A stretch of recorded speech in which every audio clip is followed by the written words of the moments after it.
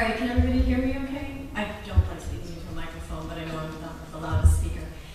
Yeah, I'm Christine Johnson, and I'm a curatorial associate at the American Museum of Natural History in the Division of Invertebrate Zoology. And today I'm going to talk about the challenges of digitizing or approaching to digitizing wet collection and some of our goals. I'm actually part of a thematic collection network on pin specimens with Randall Shue at the American Museum of Natural History and Rob Noxie, who's at the New York Botanical Garden, where we're digitizing plant bugs, their parasitoids, and their host plants. And we actually have a pretty good workflow for pinned insects where somebody working really hard can actually digitize about 5,000 specimens a month, at least with the insects. But I'm now approaching the wet collection from a collection manager's perspective, and this is a whole different can of worms, no pun intended. So in digitizing the wet collection or the fluid collection, what I have identified as two primary goals for us, and you'll see as I go on, mostly this is all challenges, and that's because we haven't really looked at our wet collection yet and made any sort of decisions on what to do.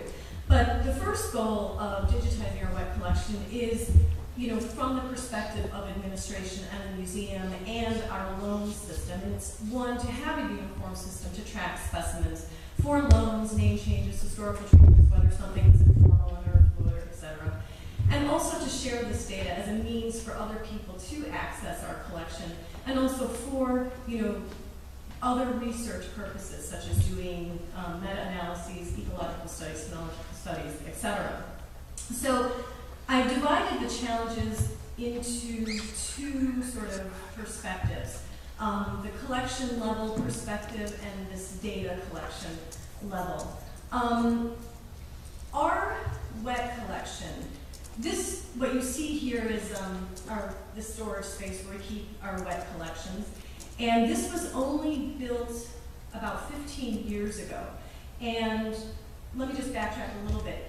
Yeah, about 15 years ago, the storage facility was built, and our division of invertebrate zoology was merged. So we had the non-insect invertebrate zoology department and then the entomology department. And we merged, creating this ginormous collection. So altogether, we have about 27 million specimens, and our wet collection is about 10 million specimens.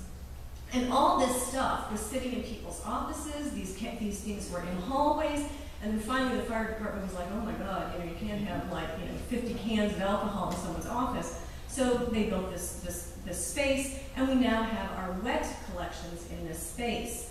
We have diverse taxa, obviously, because we're this big conglomerate of insects and non-insects. We've got mussels, spiders, scorpions, crustacea, and we even have protists.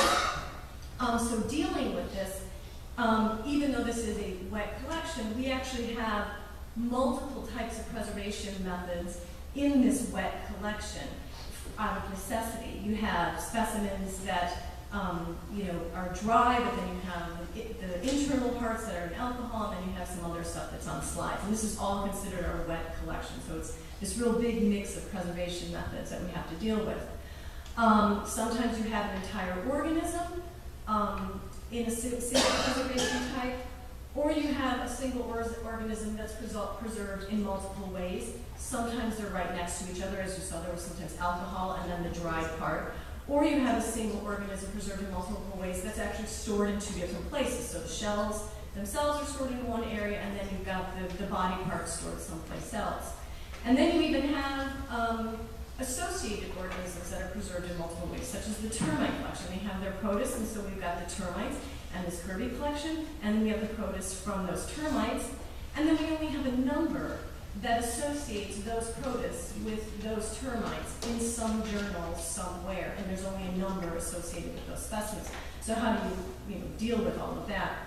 We also have, unfortunately, a mix of organization styles. Not everybody apparently organizes, and this goes back in history a little bit, organizes their collections taxonomically. So we have, in this collection, we have stuff that's organized by number and not taxonomy. So it's a whole nother issue that needs to be resolved before we even start thinking about this digitization process.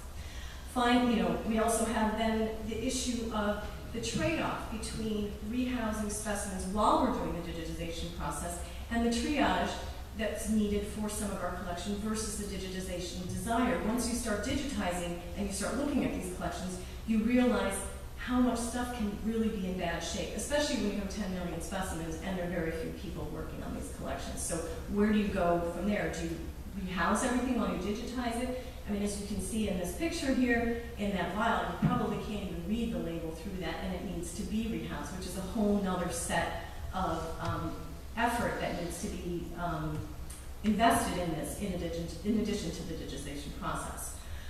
We also have, with this collection, multiple existing databases and catalogs with pre-existing numbers. How do we deal with that? We have a loans database, we have personal Excel spreadsheets in people's offices, we have, FileMaker Pro database that has some of the catalog stuff, and then we've got some other databases, and some of this material is duplicated in these different databases, because there has been no big general sort of push to view this as a global thing, institution-wide or division-wide, especially because our division is now relatively new.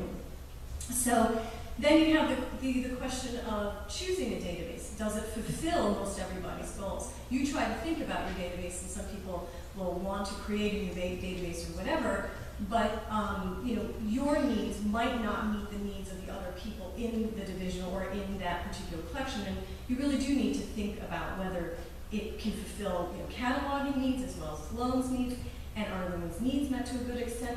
Also, do you go with an open source system? Do you go with a proprietary database?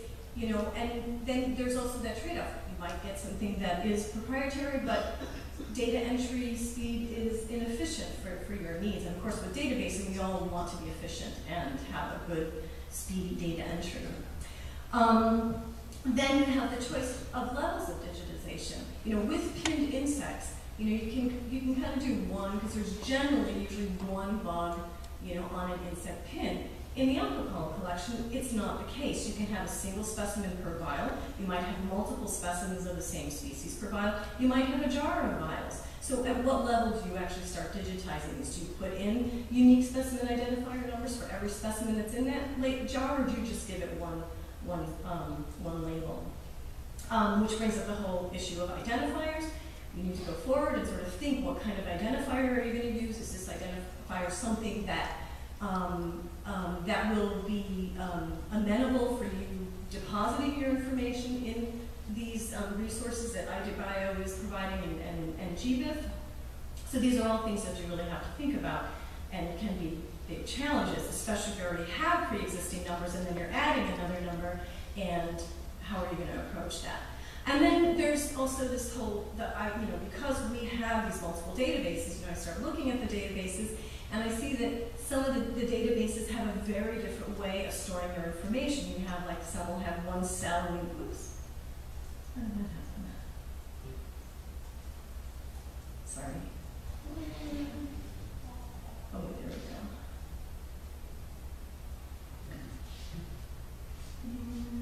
Sorry.